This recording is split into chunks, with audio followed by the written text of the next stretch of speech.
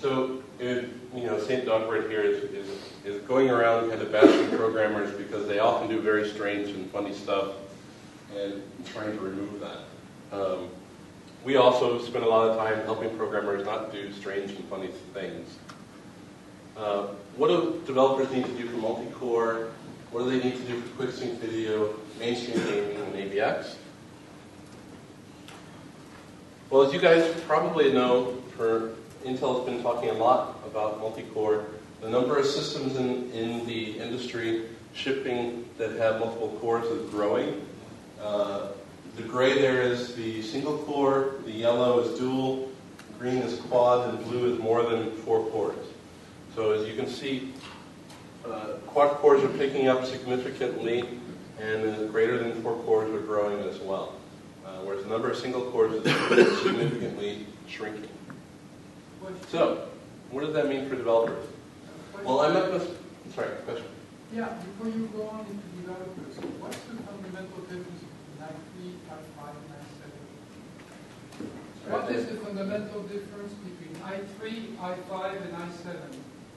Okay, so the question is, what is the fundamental difference between Core i3, Core i5, and Core i7?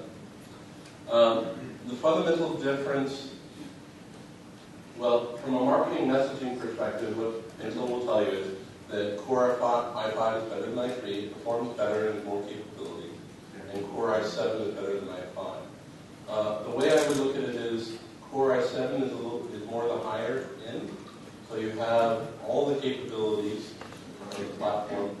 Core i3 starts off with the basic microarchitecture and capabilities, generally 2-core versions, whereas Core i5 is 4-core versions and above. You'll see support for turbo as well.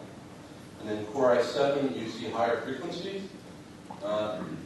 You also see support for something called AES, which is advanced encrypted instructions, meant to accelerate encryption and various types of cryptography solutions. Wouldn't it be nice to call I2, I4, a number of cores they've got? Why didn't we call them Core i2, i4, i6? I'm not marketing, so I have no idea. It's a 2-core chip, and you think it's got 3 cores in it because it's called i3. I'll tell you an interesting story. My wife works at Intel in marketing, and it's pretty interesting because she tells me if I understand the advertisements or the marketing, then it's probably a mistake on their part. Because she said, I'm not the target. Intel, when I said we launched volume and mainstream, this is millions of processors aimed at the entire market. Whereas somebody like myself, I'm more of an early adopter, I'm going to build my PC, so any of that marketing messaging and communication isn't necessarily targeted for me directly. So I think i3 and i5 and i7, from what I understand, is easier for end users to understand. Especially for BMW. Sorry? Especially for BMW. Especially for BMW. I can't comment on that. The reason for the question is that when I look at PCs that are laptops that are being sold today, the i3s and i5 seem to be 2-core machines, and the only ones I see that be 4-core machines are the i7s. Okay. So that's changing in the second generation, so that i5s will be 4-core now as well. Okay. So from a marketing point of view, I do not see the cores, the number of cores, as being an argument for selling the PCs. You see the PCs, they tell you all about the size of the disk, the speed of the processor, but they never mention the number of cores as a marketing in the store. So that's an issue, a question. Why? I don't think I have a good answer. I don't know. You want, we can talk afterwards. I can see if we can find the right person. Well, this is a general question. Good. We are pushing cores.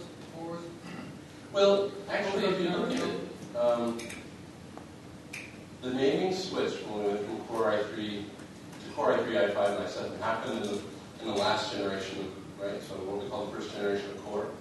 Before that, we used to have Core 2 Duo, Core 2 Quad. And those brand names reference the number of cores directly. Now I can't say why, mostly because I don't know that Intel made that switch, but it makes sense that there's a gap between people's understanding of cores versus something simpler as Core i3, i5, i7. Some of the software doesn't run very well on more than one core, therefore you want to downplay the fact that it's got four cores, but only be used one of them half the time. So the statement was, it says the software doesn't run very well on more than one core.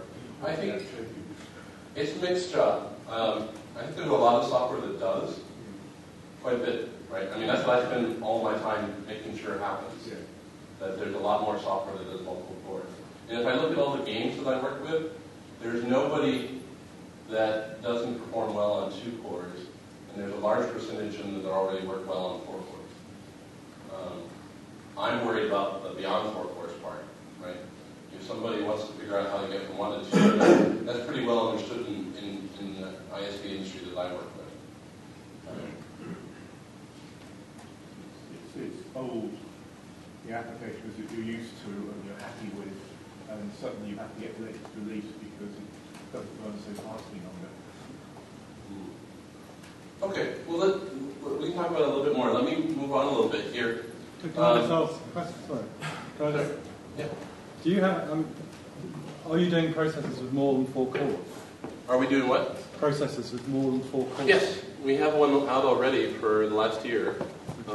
It goes by the code name of Gulftown. It was called the Core i7 Extreme on the desktop.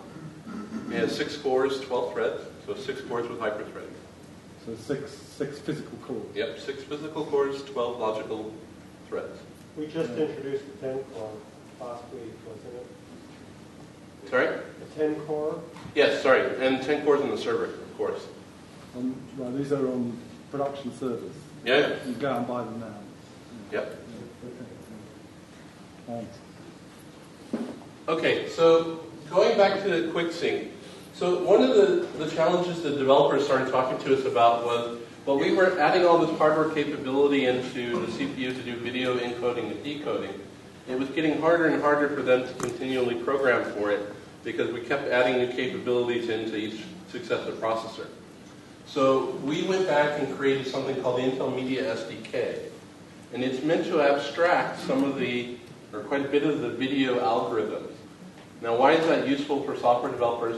It means that they can program to the SDK API and then automatically get the benefit of both the current hardware and the previous generation hardware, but also the future generation hardware as it comes out.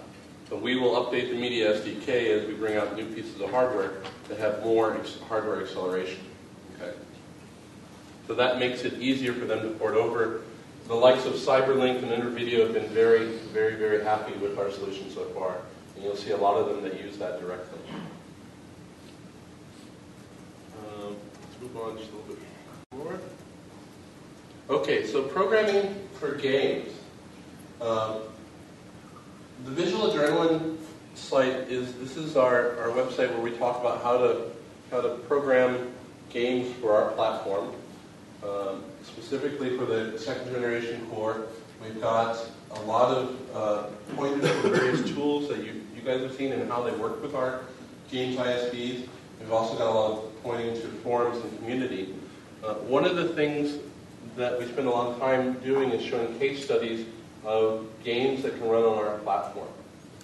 Because we've had such a history of not being able to run games in a performant manner, we spend a lot of time now showing people just how capable the platform is. So you'll see a lot of case studies and videos of current games that run there. And one of the tools that we use is called Graphics Performance Analyzer. Okay, this is a tool that's a little bit different from the set of tools that you guys are working with. It's focused for a smaller community of developers, and it's primarily focused on profiling the graphics part of the CPU. Okay, and so the game developers that we work with get a lot of benefit out of using that.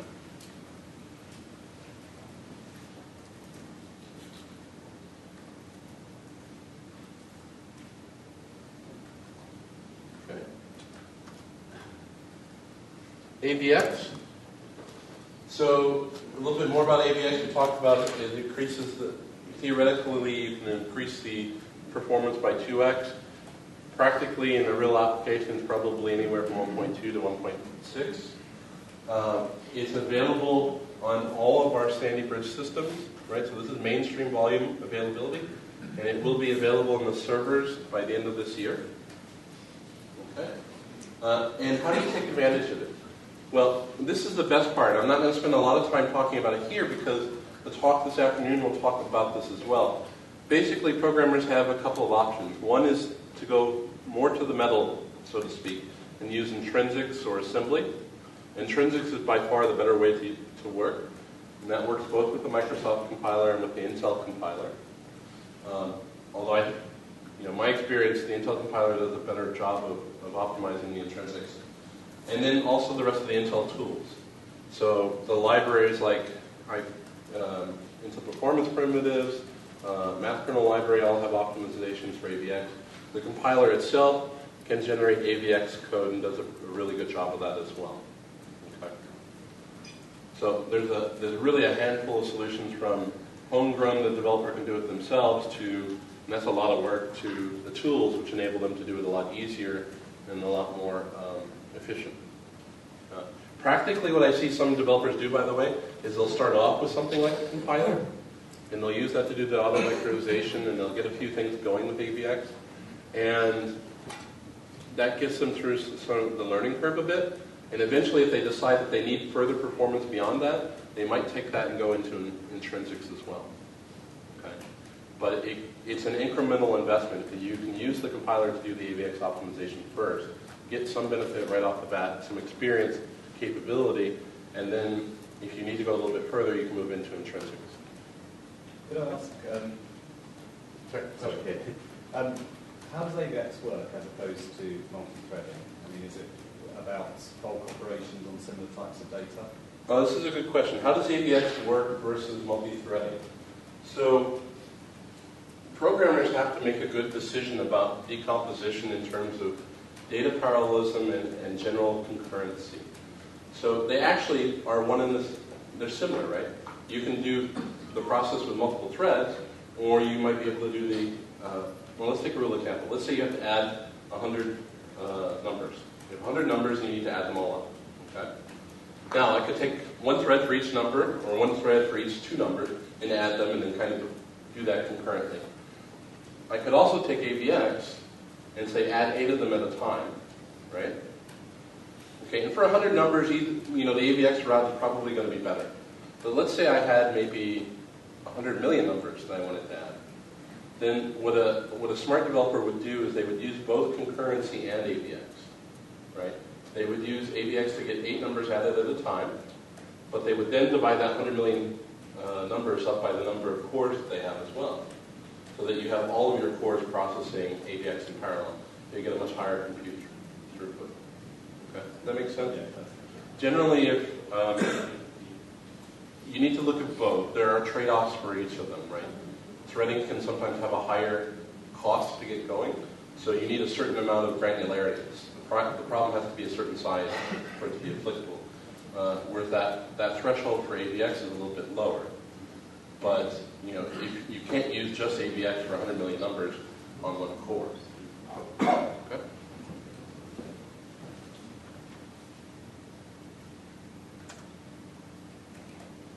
Okay.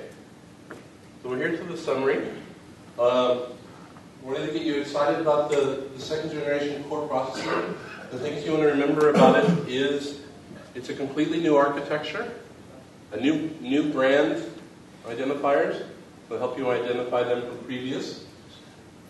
It's got turbo boost technology, which is significant in that you can increase the frequency depending upon the utilization of the CPU. It's got integrated graphics directly into the die. That means you can run a lot more capable games and graphics than you could before. And it adds AVX instructions, which allows for a higher level of data parallelism than we've had before as well. Okay. Are there any questions? Is AVX capable of double computations Is AVX capable of double computation? I believe so, yes. I hope so. Double precision. Yeah, sorry? Double precision. Yeah. To be fair, so AVX1 currently does single precision and double precision. It does not do integer currently. So a future version of AVX will add integer support. Question? Are we in danger of getting a digital divide here in that the latest processors are so advanced that when people take advantage of them for their advanced applications, those applications will no longer run on older, smaller, single processor networks, things like that, therefore forcing people to upgrade. Apparently there's quite a large population of fairly wooden machines out there that people are getting to buy on. As you're increasing the capabilities of these advanced chips, people will start using them. Is it going to make the applications not backwards compatible with the early generations of machines? Is it going to make the applications, because we keep moving forward, are we going to make it not backwards compatible? Well, it's going to be always going to be somewhat backwards compatible. It's actually, if you look at the history, we spent an extreme amount of effort making it backwards compatible. If you go talk to a CPU architect these days, and you told him he didn't have to be backwards compatible, he'd probably have to throw a party. You can still run, 6, 7, 8, 9-year-old code. Now the question for a developer, would they end up writing code that wouldn't run? Well, the answer is it doesn't make business sense for them to do so. A perfect example is I do a lot of photographic processing. I've just given up on using the photographic products I use on the desktop to actually do it seriously on the network I carry around with me. It just won't run those applications. So I've got two worlds. I have cheap, low capability applications which are a bit of a nuisance and I have to use them family. And I've got advanced supported ones I use as like interpreted my desktop. Yep. And you're going to have that. I mean, networks are not designed, the primary usage model isn't doing something like photo editing, any kind of advanced photo editing. Right? Yeah. Whereas your usage for networks is significantly different. Right? Yeah. You want the one device that does them all. Well, I want people to be able to write programs that perhaps reduce the amount of functionality, but do some things well enough to run a small box. Well, that's a question you have to ask the software developer. Yeah. I suspect that, I know that there are many software developers that do, but I suspect it's a business question for them. And I don't know that I can answer that easily. No. Yeah. Question? Is there any way to use your on-die GPU for general programming, for example, with OpenCL or something like that? Can you use the on-die GPU to use general-purpose computing? Yes. Can you do it through OpenCL? Not currently. You could imagine that would be something that would work in the not-too-distant future. You can do HLSL general computation already, right? Take HLSL, and there's a whole bunch of codes that are all done in HLSL anyways. You could do that. Interestingly, though, the GPU still doesn't have the compute capability that the general CPU cores do. Sure.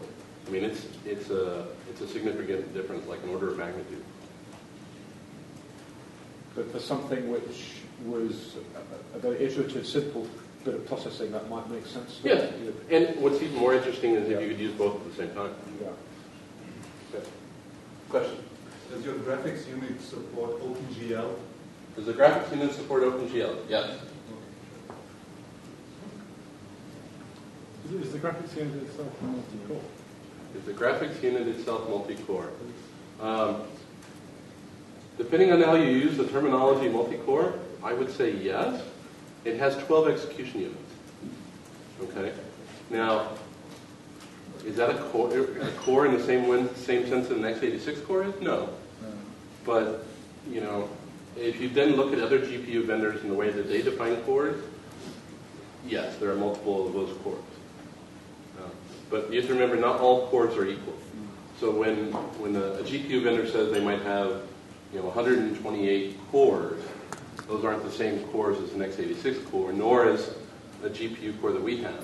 Even amongst the two other GPU vendors, their cores are very different from each other. Question? Is that 12 execution comes in i3, i5, and i7? The 12 execution comes in on the HTG 3000, which is on both the i3 and the i5, and the i7, depending on the SKUs. Yeah. The HTG 2000 has 6 execution units, so roughly half the performance.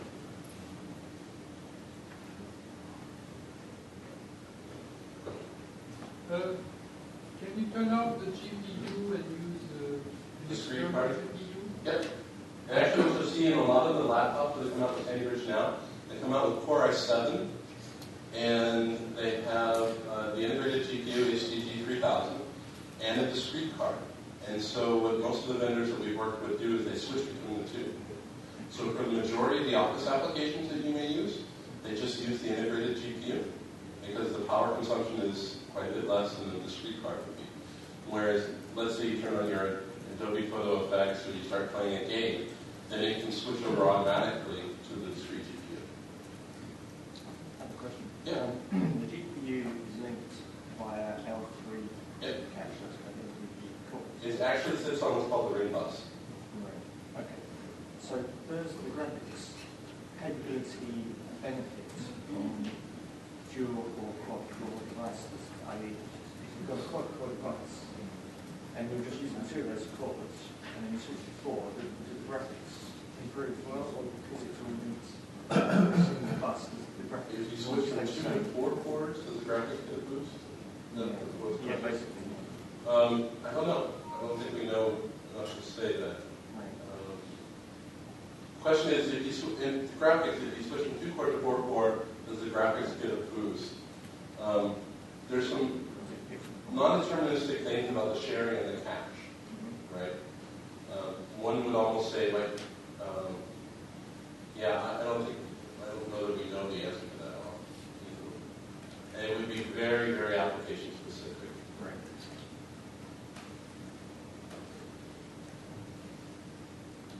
Okay. If there are no other questions, thank you very much.